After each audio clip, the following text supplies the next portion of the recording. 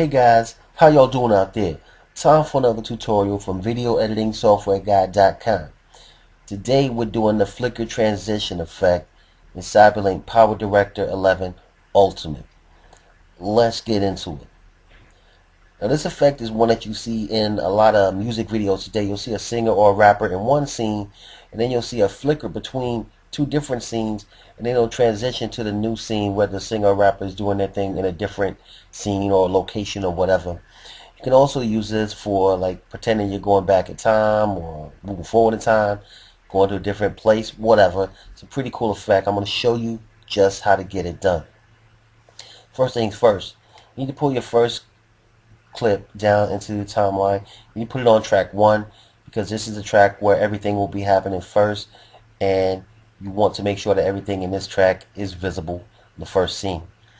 Then you want to pull the next video clip down into the timeline on track 2, and you want to make sure that you sync up your music. Okay, if you got two different scenes of singing music, make sure that they're synced up exactly at the right location so that when the drum roll or the dynamic sound happens, it happens in both clips at the exact same time.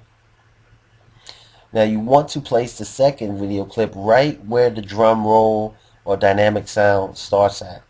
So you need to stretch out your timeline to get it exactly onto where that drum roll starts or whatever. Then do that. If you don't, then you're good to go where you're at. You need to click on the track and timeline in track 1, the clip in track 1, excuse me, and right where this position is, where the drum roll starts, you want to split this clip. Now you need to move your scrubber to the position where the drum roll or the dynamic sound stops, and this time you want to split both clips.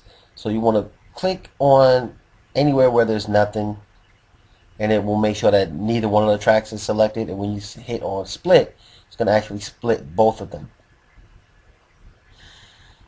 So you don't need this second part here on the first track, because remember, you're transitioning from this clip to this clip. So you don't need this back end. So I'm going to right click on this, I'm going to click on remove, and it's out of here, gone, vamos, no mas. Now this little section here and this little section here is where the flickering will be taking place. And the way that you get that look is, first and foremost, you want to go to the video on track 1. You want to click it to select it. You want to go to modify, and you want to go to opacity. So opacity makes it more see-through or transparent. So we're going to move this to 50. And then we're going to click save. And we also want the transitioning clip, the clip that we're transitioning to be opaque as well. So we're going to left click on it to select it. We're going to go to modify. I'm going to go to opacity again, and this time we're going to make our opacity 75, and then we're going to click save.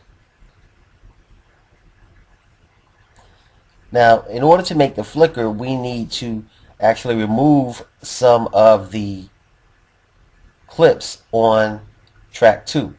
We're going to leave track 1 as it is, just like that, with it being opaque like it is, but we're going to make some changes to this little section on track 2. We want to stretch out our timeline by left clicking up in the section where you have the numbers at the time and moving to the right. Left click and hold and move it to the right.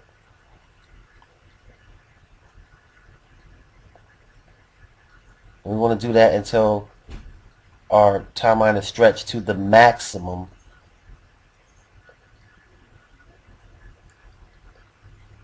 And once we have it stretched out to the maximum, what we want to do is we want to go back to the beginning of this of the clip on the track 2, and we want to step through about 3 frames and split it.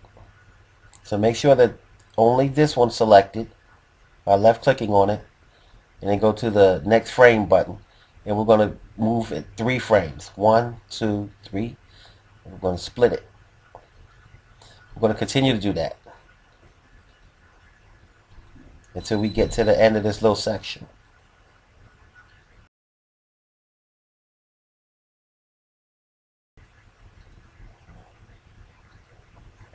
Now that we have all our splits, what we need to do is go to the second clip that we created, hold down the control key, and go to every other clip and left click it.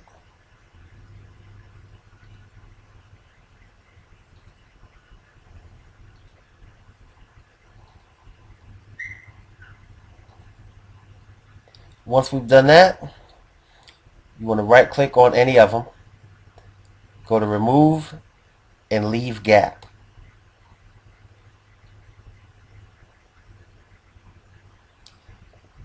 And you are done. When you play this back, you will see a wonderful flicker effect. Now it's still kind of rendering, so it might not look as smooth right now, but once you produce it, it'll look very smooth, and you'll see the flicker to the next scene, just like you saw in the demo at the beginning of the video.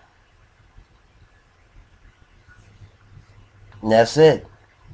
The flicker transition effect is Cyberlink PowerDirector 11 Ultimate.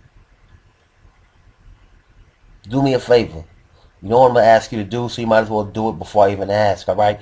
There's a thumb at the bottom of this video, top of the video, wherever the heck YouTube moved it to, I don't know. Look for the freaking thumb. The one that's pointed in the upward direction. Click it, like it, live it, love it, hug it. Leave me your comments. I'll always get back to you. If I can't help you, I'll point you in the right direction to get you the help that you need.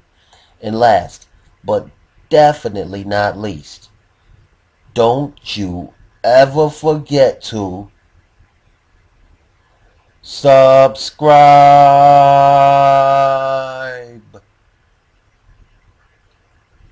Thanks for watching. We'll see you again soon.